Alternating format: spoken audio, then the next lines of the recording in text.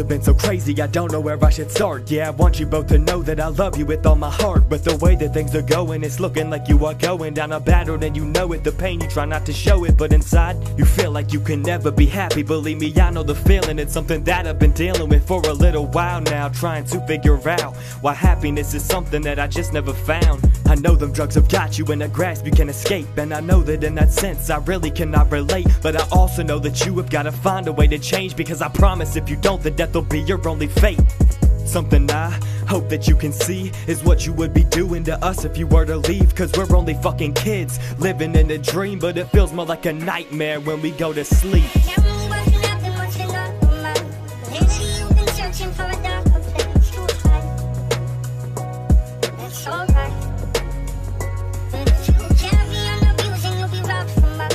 I refuse to lose another friend to drugs. Just come home, don't let go.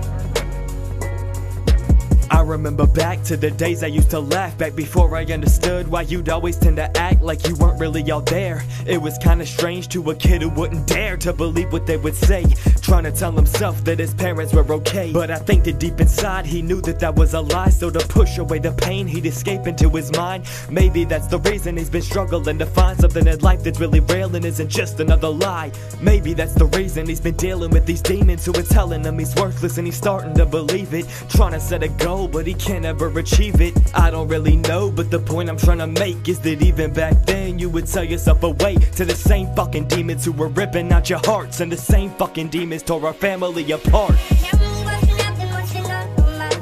Lately you've been searching for a darker place to hide. That's alright, but if you carry on abusing, you'll be robbed from us. I refuse to lose another friend to drugs. Just come home, don't let go. But I guess things are getting better, or are they getting worse? I don't really know, all I know is how much it hurts to watch you tear yourselves apart, day after day, trying to make it seem alright, as if everything's okay. But I can see right through the wall that you've made, and I can see the truth. I can see all the pain, I can see the regret, and all the self-disdain. I can see that you're dying and trying not to go insane. Yeah, I wish that I could help, but I just don't see a way. There's not much that I could do, completely helpless at this age. Every time we talk, I just don't know what I should say, and when I sit alone, I have these fits of pain and rage. All my life I've tried not to be pessimistic, I keep my eyes open wide for opportunities to fix this, but I'm starting to realize there's nothing I can do. I'm wishing for a future where we find a solution to this tension, but for now, Tell me what's been happening, what's been on your mind. Lately you've been searching for a darker place to hide. That's alright, but if you carry on abusing, you'll be robbed from us. I refuse to lose another friend to drugs. Just come home, don't let go.